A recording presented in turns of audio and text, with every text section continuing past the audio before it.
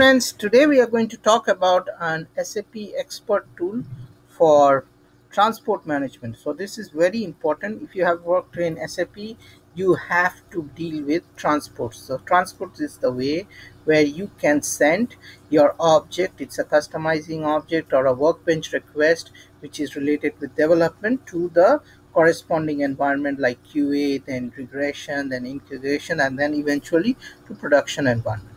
So the transaction code is pretty simple, SE03. Okay, if you go here, and here you can find lots of things. So suppose you want to find an object related with uh, find all the Z objects that has been moved in this system. So how can I get it? So if I go here, find objects, okay, and from here I can find out what are the transports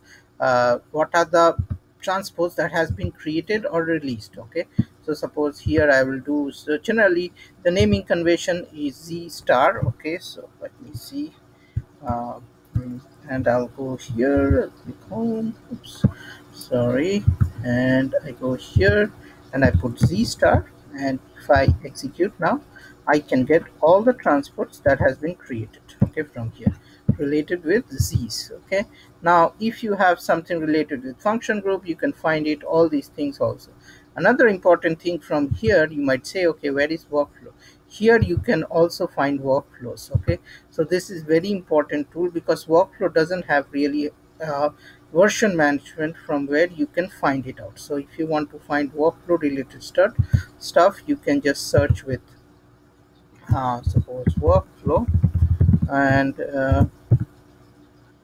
here we can see all the workflows. So if I go to PDWS, that's the workflows, and then similarly you can get standard task also. Now here also you can find other views, tables, data element, the name. Now there's another feature that is there, that's you can find the customizing request also related with some configuration. The only thing is you have to drill it down to the to the bottom level. So suppose I want to do financial accounting, okay, and here I want to find financial accounting, and suppose I want to get stuffs like suppose related with general ledger. Okay, and here there are lots of things you have in master data. So if I go here and select all of this, so that's the only problem I can see, is you have to select all.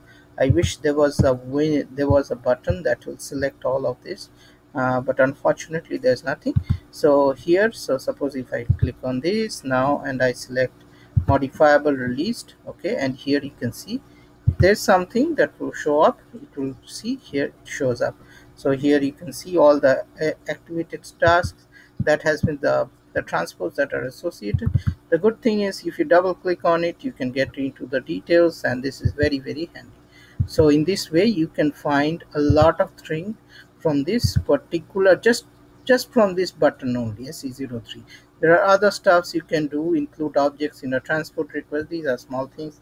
Then another important thing is you can change the object directory entry. This is important when you are moving from another system to another, and the original system is the old system, so you have to change it here. So you can do, and here also you can unlock objects. So lots of times I have created an object and it gets attached to the wrong transport, then you have to unlock it. So in this way you can unlock, and there are lots of other features, but I love the find objects features.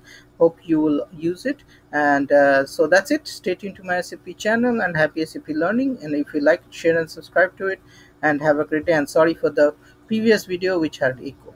Thank you.